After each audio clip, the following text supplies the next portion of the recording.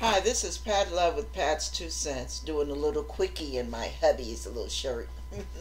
Listen, I was thinking about one of the videos I did, and this whole scenario came to my mind. And I want to share it to you because sometimes we get so discouraged that our sights are lowered, our expectations are lowered. Okay, now I'm going to give you a little story. This is one of the parables the Lord just gave me this morning. Here you are, you're homeless.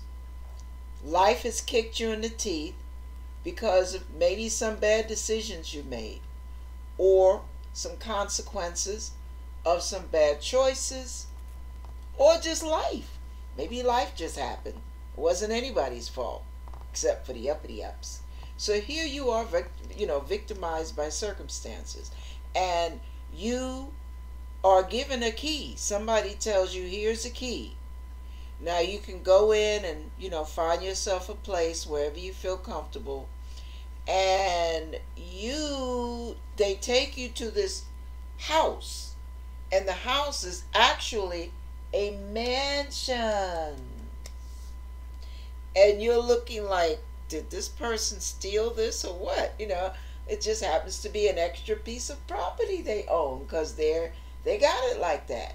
So they take you to this beautiful mansion, and you pull in your little, your little thing, and she tells you, or he tells you, well, you can take your sleeping bag and all your belongings if you want to keep them. You can stick them in the basement. So that's what you do. And you go down into the basement, you lug all your stuff down there, and he's giving you the key, and you're real happy and appreciative, and there's a refrigerator on every floor, and I mean, you're just, you're beside yourself because it's full of food.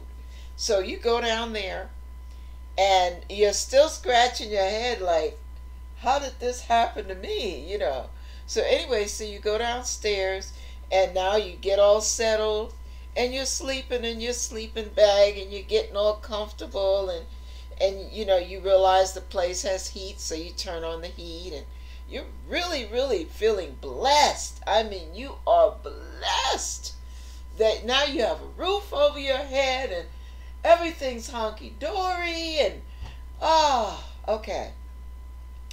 The sad part is, there's no TV down there. There's no phone. There's only a bathroom. Real basic down in the basement. But you're making the best out of it because it's heaven compared to living on the street.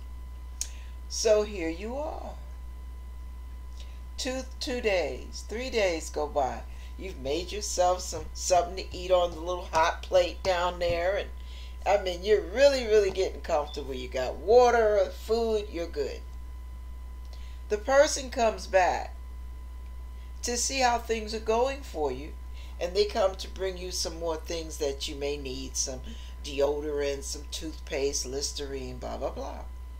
So, you, of course, you say, oh, I'm down here, and they come down to the basement, and they said, oh, you getting your stuff situated? And he said, yeah, I got it all set. I mean, you're telling them how you've laid out everything and how you're comfortable, and oh, I thank you. Just want to kiss their feet. You're so grateful. And they're looking at you strange. And you're wondering why they're looking at you strange. Like, maybe you weren't supposed to be here no more than that one night. And they look at you and they say, you've been staying down here? And you're saying, well, yeah, you told me to bring my stuff down here. I told you to bring your stuff down here, not you. Have you seen the rest of the house? Oh, no, it's not my house. I'm down here in the basement. Come here, get upstairs here. And you go on this grand tour of this beautiful house with marble flooring and pillars and furniture and high class everything, chandeliers and a beautiful 5-star kitchen and and sub kitchens on different floors. I mean, every floor is self-contained. And guess what? The guy tells you, "What, you've been down there. This is all yours. You can use anything you want. You can have the run of the house. Sleep in any bed you want. It's yours to use any way you want."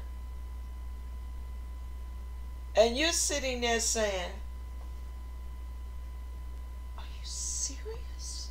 Now, you already thought you were in heaven in the basement. But you didn't expect any more. It didn't dawn on you that this person would bless you like that. And this is the problem. Thank you, Lord. Here is the point.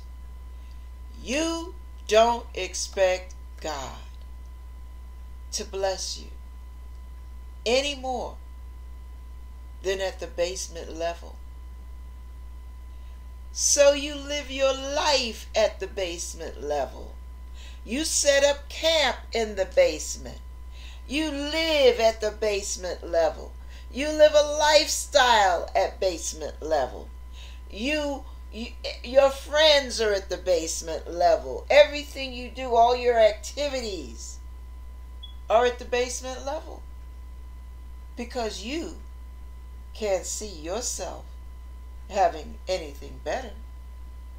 So you make yourself at home in a subpar existence. Do you know that's the problem with a lot of us? We are so insecure. We've been so run down by life.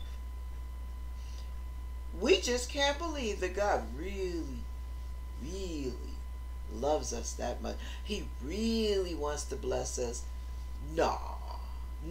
See, that kind of stuff is for special people.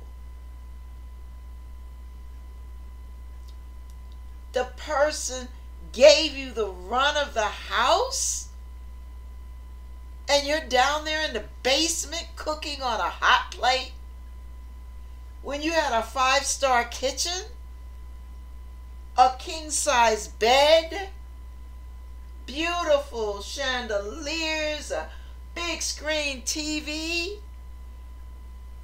and you're down there in the basement?